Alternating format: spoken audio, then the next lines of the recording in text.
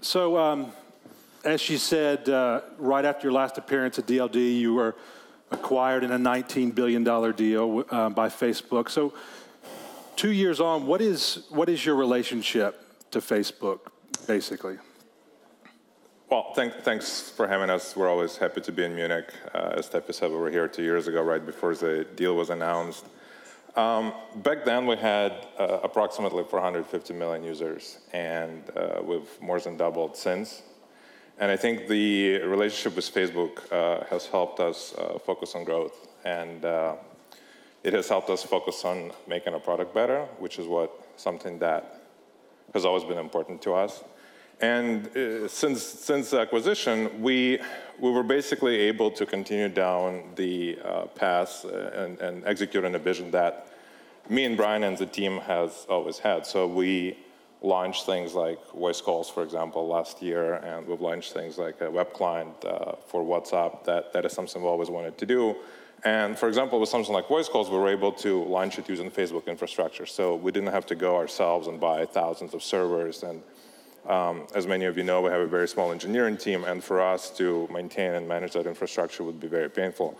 So we've been able to leverage Facebook infrastructure, and Facebook has helped us a lot with HR and recruiting and many other things. At the same time, we're able to maintain our independence, which was kind of part of the deal. We're in a separate building in Mountain View. We build products the way we want to build it. We use our own engineering stack. Obviously, there's integration when it comes to legal and HR and biz dev and many other functions. But in terms of pure product development and product vision and engineering, we're still completely separate. We still operate like a startup. You mentioned the Facebook infrastructure, which is literally one of the most advanced on Earth. They've now got data centers in Europe as well as various places in the U.S. They have their own CDN network, content delivery network across the globe. So how specifically do you make use of that? Well, voice calls is one example. So for example, if you have a person in India who wants to call another person in India, you don't have to backhaul the traffic all the way back to North America. So we're able to leverage this content delivery network, CDN, which basically has POPs all over the world globally. Multimedia is another example. We're obviously doing a lot of messages and a lot of video and a lot of multimedia that goes through our application. In fact, I was talking to somebody right before we got on stage, and they were saying that images are extremely expensive to send using SMS, and it's obviously different with WhatsApp. It's extremely cheap, and so we have a lot of people who use WhatsApp to send images and to share videos with our friends and family, and we're able to leverage Facebook infrastructure for that. Again, if we didn't have that partnership, we would have to ourselves go and buy hundreds, if not thousands, of servers and hire dozens of engineers. Today, we have 2 guys running our entire kind of multimedia infrastructure, supporting all the users that we have. Yeah, that conversation you had backstage was great because it encapsulated why you guys were so successful initially and why you continue to be so successful, that you gave people a way to communicate via text and send images without paying high texting fees.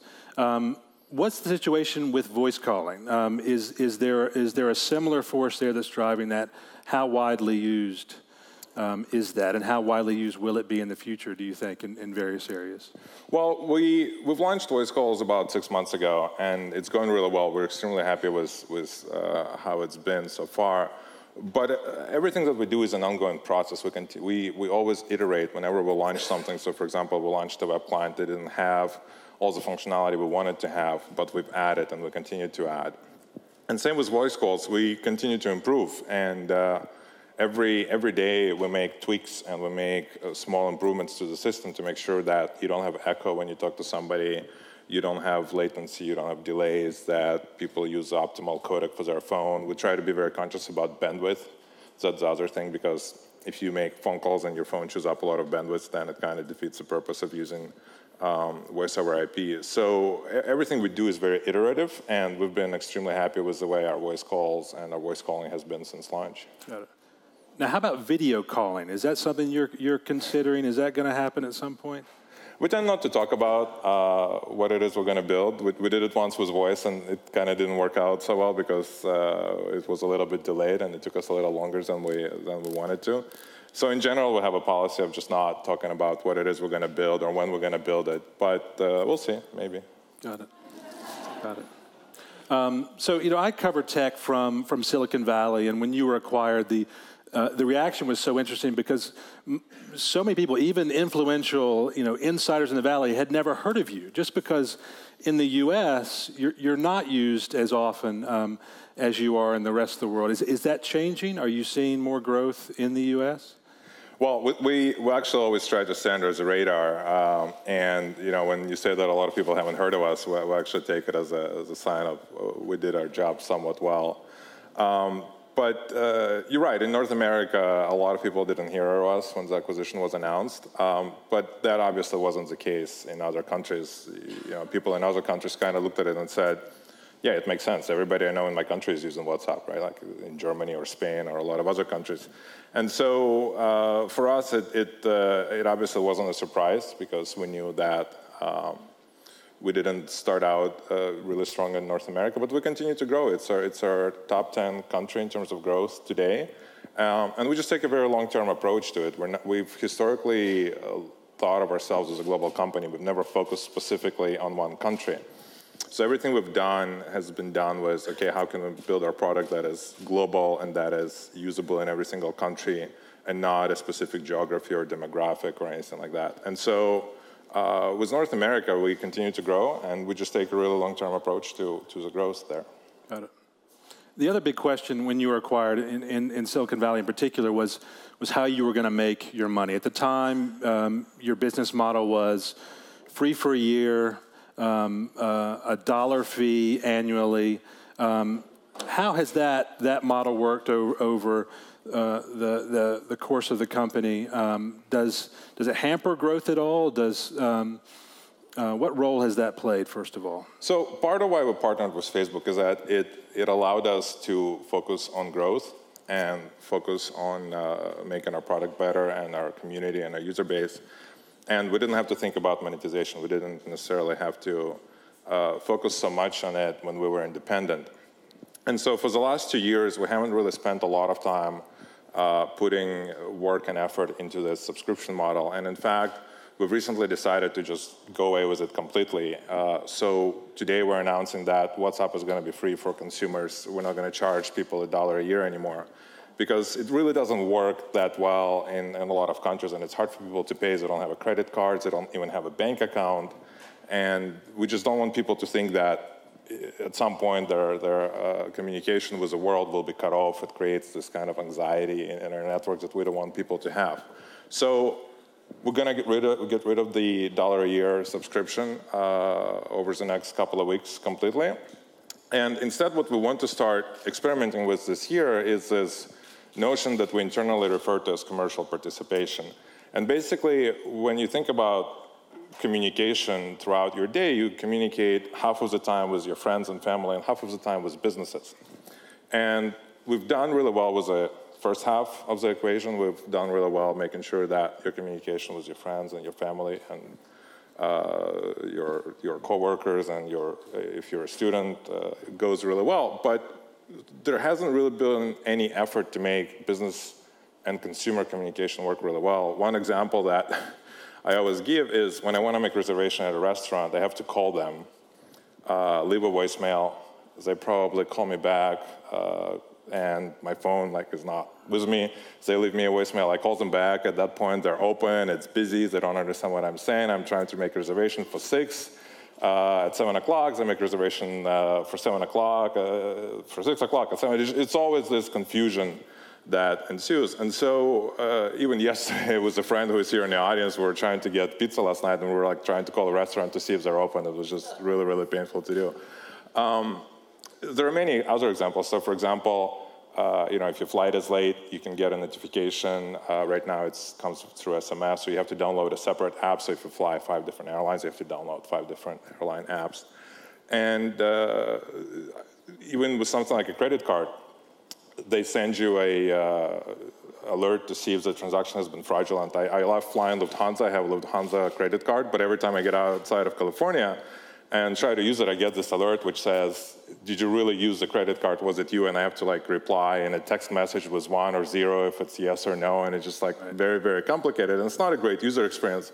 And so when we think about our philosophy of building something that is utilitarian, that helps users in their daily lives when they communicate with their friends and family, we kind of want to experiment with doing the same with businesses and make sure that the communications that you have with businesses is just as efficient, it's just as easy, and it's just as simple as what we've done with consumer space. Got it.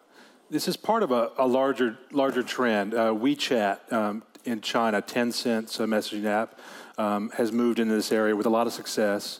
In other places, Facebook has its own messenger app, and they're trying to go down this road. They just announced an SDK for developers at businesses to build this kind of thing into its messaging app. Do you see yourself as evolving kind of in parallel to those? Is WhatsApp different in any way when it comes to this type of commercial messaging? Well, we parallel in ways that we've been parallel in consumer messaging, right? Facebook is consumer messaging product, WeChat is consumer messaging product. But you have all these nuances about how you think about user experience and how you think about the social graph and how you think about which people you connect with. So, for example, on WeChat, I think you can connect with a username. On Facebook, you obviously use your Facebook ID. On WhatsApp, you use a telephone number. And so all of these are different. And when we think ourselves about our user experience with businesses, well, I probably have 10, 20, 30 different businesses in my address book already. Or if I want to contact a restaurant, I should be able to just message them and say, hey, can you please get me a reservation for 6 p.m. for 5 people, and just be done with it instead of calling, leaving a voicemail, having them call me back. And so when we think about all those experiences, I personally just hate phone calls in general. Like, I'm not a person who wants to get on the phone because I have an accent and I speak really fast and nobody understands the word I say. So for me, it's just like, if I can just message a business and get my point across and have them do something that I want, that would be great. But you're right, there are different platforms out there, but if you think about how they're different in a consumer space, that difference kind of applies to the enterprise and commercial space as well. Got it. Yeah, I mean, I think this makes a whole lot of sense in theory. I wonder if the opportunities are different in different parts of the world. I mean, just to take the U.S., for instance. Again, the U.S. is kind of different than other places, and the mobile ecosystem is so developed, and there's so many ways for me to communicate with businesses already. I question whether or not things are going to evolve that way in the U.S., but it seems like there's a much greater opportunity in the developing world where there's not that infrastructure, and you can kind of grab hold of things the way you grab hold of things, just with straight messaging. Yeah, you're absolutely right. We already have anecdotal reports of people using WhatsApp for businesses. We have people in India use what we have somebody who runs a deli shop who takes order for sandwiches in India through WhatsApp and just makes sandwiches for people. We know of people who, we keep hearing the story about somebody who makes chocolates and sells chocolates through WhatsApp to their clients. So we already have all these anecdotal evidences of people using WhatsApp to help power and help run their small businesses.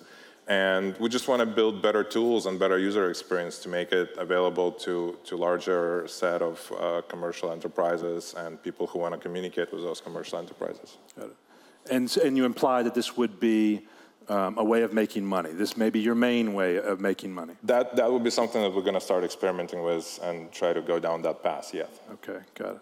So what can you tell us about the specific experiments, what you're going to do? Sounds like you're not going to tell me.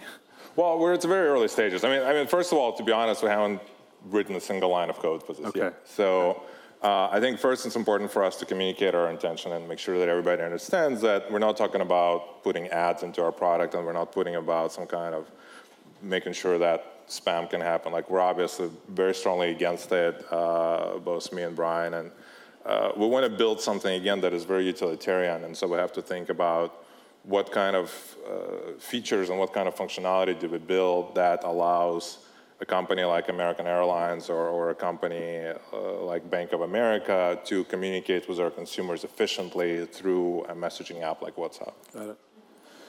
So when you're discussing, the other big question that comes up is how you do relate specifically to what Facebook is doing with Messenger. You know, they have this app that seems to be almost a duplicate of yours. You know, why does it behoove Facebook to have both of you? Is it about just geographical split? They're good in the areas that you're not, and vice versa? I think there's definitely some aspect of a geographical split, but I think the fundamental difference is how we think about the user experience and the graph that we have. So when we started out in 2009, the one thing we've done, which nobody has done up until that point, is use a phone number as your kind of ID in a way. And our thinking was like, well, if people already know your phone number for calling or for SMS, we're just going to be a third kind of entity that is on the same level as calling or SMSing somebody. And so we built our network around this concept of your phone number is in a way your ID because it's already in people's address books. Facebook Messenger is different. It uses Facebook Graph. It works on desktop and mobile. It's just a little different in terms of user experience. It has stickers. It has things that we don't necessarily have. And so what we find, interestingly enough, is that you can think to yourself that the messaging space is limited. But what we find is that actually it's not, is that people find more and more bandwidth to use products like WhatsApp and products like Facebook Messenger and Instagram and Snapchat and everything else that is out there. And it just seems like when you look back 10 years ago and you say, well, the messaging space was X messages, X billion messages, and you think today it would be the same. No, today it doubled, tripled, or quadrupled because people just find ways to use their phones more and to use them more efficiently. And so I don't think there is an overlap. I think their services are complementary and they just give people different options to communicate with different people. Got it. The other thing you've been working on, which you haven't discussed much, is encryption. Slowly, it seems you're adding encryption to the product. What are your aims there? So we partnered with Open Whisper Systems about a year and a half ago, and we've been slowly rolling out end-to-end encryption throughout our product. And we've done it in a very, very interesting and unique way. We've done it without people necessarily noticing that it's happening. And today, actually, if you use the latest version of Android or latest version of Android, your messages, your individual messages are already end-to-end encrypted. But we're almost there. We obviously want to be there as soon as we can, but we're probably a couple of months away or a few months away from kind of calling it done. And when it will be done, it will be amazing because it's going to be the largest installation, the largest kind of end-to-end installation in history, given our user base and given how many people we have. But it's been a really interesting engineering challenge to do it without dropping messages, without breaking our product, without necessarily making people do something. Soon we're obviously going to be able to talk more about it, but it's just been really, really cool to kind of work on it and get it done.